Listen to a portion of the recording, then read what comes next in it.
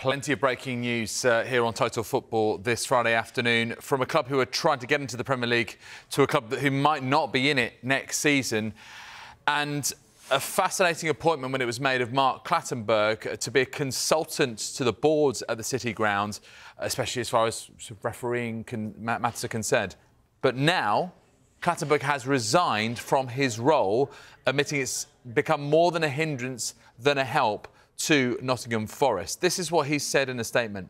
"This is to announce that I will no longer be providing match analysis services to Nottingham Forest Football Club. Since February this year, I've been proud to have done so under a consultancy agreement between Nottingham Forest and Referee Consultants Limited." And he goes on, "I perform my services under the consultancy agreement in good faith, to the best of my abilities, and in the hope of using my extensive experience as a match official to help Nottingham Forest understand how decisions in relation to key match incidents are made amid the workings of VAR. However, it is now clear that the existence and performance of these consultancy services has caused unintended friction between Nottingham Forest and other participants to the extent that it has become more of a hindrance than a help to Nottingham Forest.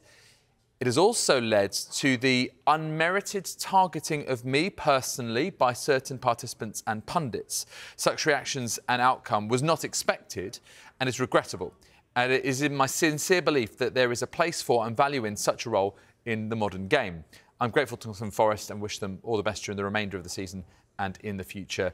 It's been an honour." So that's the view from Mark Clattenburg, who is no longer operating in this consultancy role with Nottingham Forest. He has resigned from his post. And as far as Forest are concerned, they're one place and 1 point above the relegation zone. And for them this weekend, it is a visit to already relegated Sheffield United. Plenty more to come here on Total Football.